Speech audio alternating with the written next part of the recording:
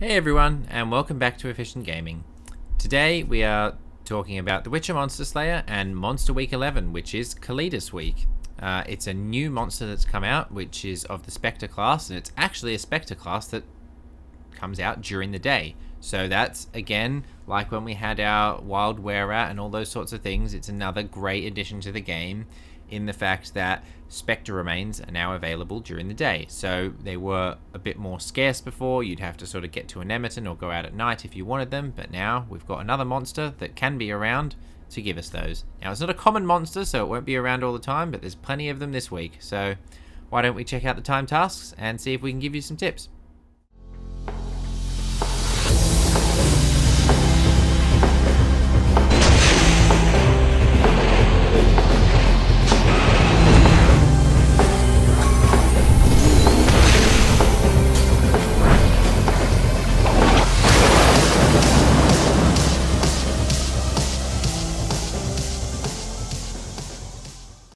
Okay, so this week, like all weeks, we are going to just have a very quick look at the news first.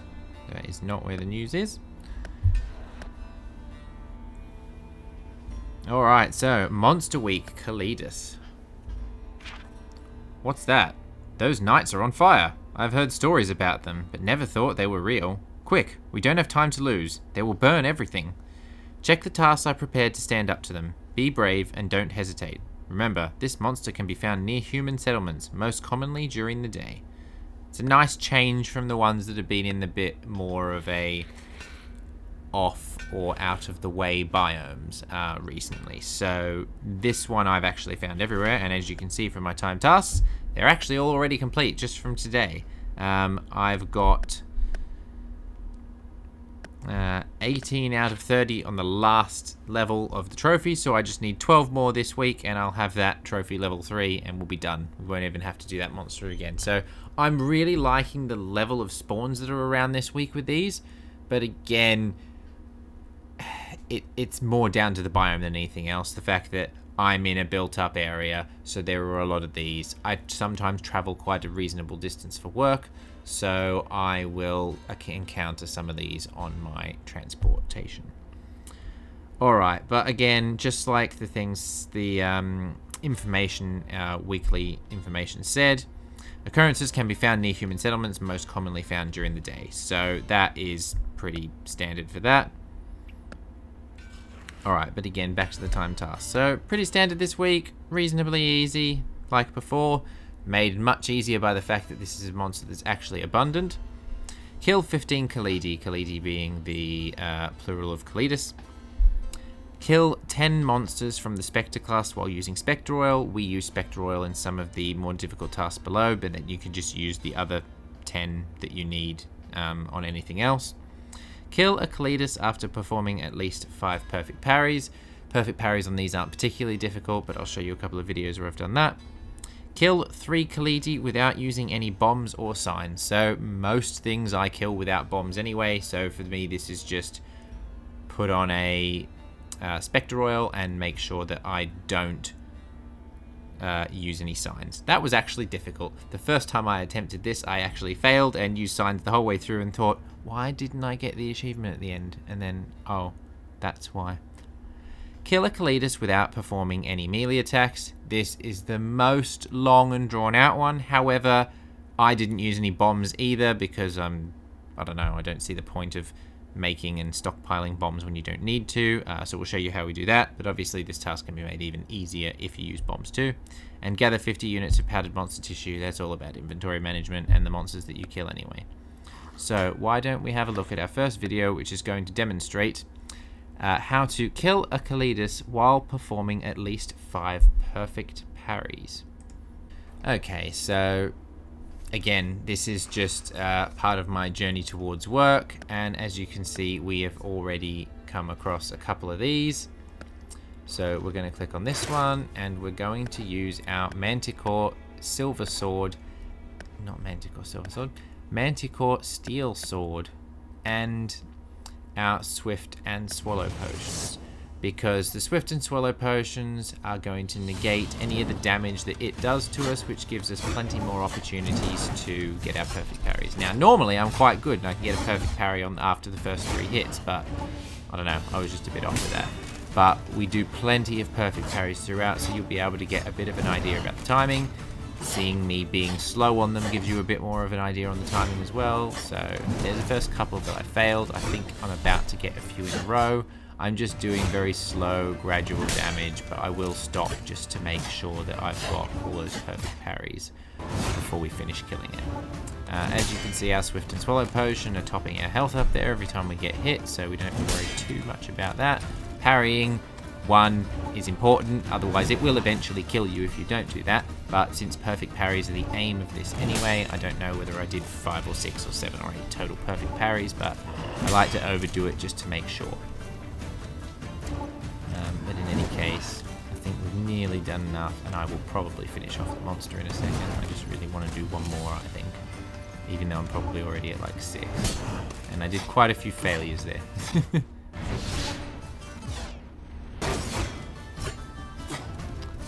But we finished, and that monster's dead.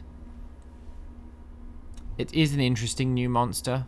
It's got a different attack animation. It's a different model to any of the other ones, so it's not just a reskinned version of anything else. And as you can see, we have done that.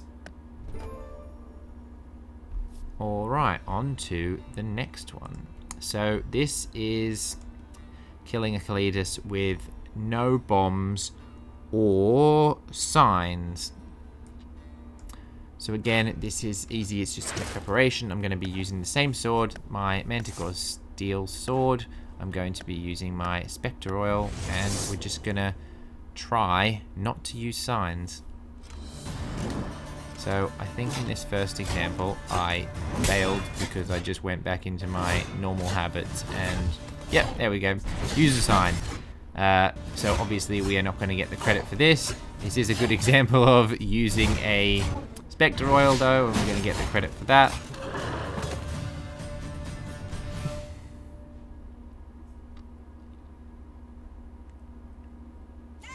This was actually the first monster that we did. So normally I try and do one of the tasks for the first ones that I come across just so I can get you the videos. So that was me finishing a daily task, not one of these tasks. So I'm looking and I'm confused. Why haven't I? Oh, signs after I read it again. So I think there's another one pretty close by, which we're just going to click on, and we're going to do a better job this time of actually not using signs. So even though I think the majority of the signs that I used out throughout the last battle were non-damaging or non-directly damaging signs, because I used Quen a lot, it still counts as using a sign. It'd be nice if it didn't, but it still counts. So. Alright, so that sign is just being there, charged the whole time. We haven't used it, no bombs. Just a Spectre Oil to make it a little bit easier. If you did want to make it a bit easier for yourself, if you're not that good at perfect parries or perfect crits, you could put on either a Swift or a Swallow potion. I would suggest probably a Swift is going to be more useful than a Swallow if that's the only one that you're going to put on. You could always put on both to make it extra easy. Alright, and on to our last one. Now, it's worth noting that after I did the doing it with 5 perfect parries, I thought about how I was going to do this one, and this one I'm pretty much using the same strategy, the Swift and the Swallow potion, to do this with no melee, because we want our survivability. There's no point putting a oil on because the oil only increases the damage from melee attacks, which I've recently learned, although I really should have known that before.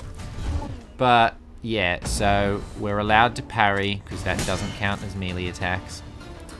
If you had the perfect parry ability from the skill tree, the damage from that would count and make this a bit quicker, but we are using Ard to slow down its attack timer so that we don't get attacked as much, and also because I didn't realize that the fire damage that we deal to it a little bit later on is actually slightly higher. So we're not getting all perfect parries, but it's not about perfect parries, it's about not dealing any melee damage. So we are literally just using signs here.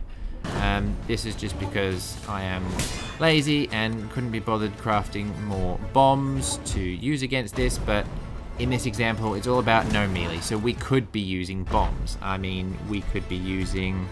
What would be the best type of bomb to use against this one? Let's have a very quick look on the side in our inventory. So this monster is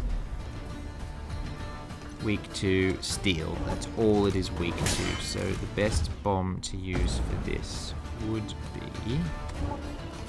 Let's just scroll all the way down my list to get to the bombs.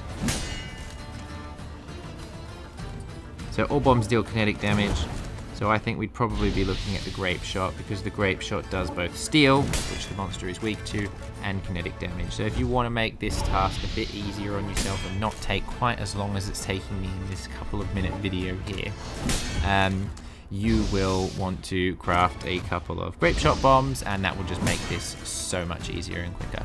I would still recommend the Swift and Swallow potion because you want it for survivability, because all these things like the bombs and that do help, but they are still slower than defeating a monster using melee and signs and bombs. So you want that extra survivability in there. So regardless of what you do, whether you craft any bombs or not, I would still recommend Swift and Swallow potion for your survivability.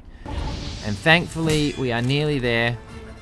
One of the things that actually made this a little bit easier for me is the skill that I have at the bottom of the signs tree, which allows occasionally the cooldown to be ignored after casting a sign. So if you had a look through that video, you'll see that I cast 2 or 3 Ignis in a row, or Ards in a row, just because that refreshed the cooldown after each one. And as you can see, we did complete that task, and we're now done. Again, like I said, you can complete the perfect parries during this one because you've got so many parries to do that you may as well attempt them both at once. I didn't. I did them separately because the ones that I was doing previously, I sort of like to tackle tasks in their order approximately. But yeah, so that was this week's timed tasks. They are not that difficult, and especially with the tips I've given you. And the monsters, if you're in a built-up area at all, seem plentiful during the day. So if you've got some time to play during the day, maybe go for a walk on your lunch break, you should encounter enough of these, I would have thought, to finish off this with reasonable ease. Now, this is something I would love to see for all of the monsters, but I'm also not completely opposed to them being more concentrated in the biomes. I think there have been some suggestions from other people to have them spawn occasionally outside of those biomes, and I do think this is a really good idea because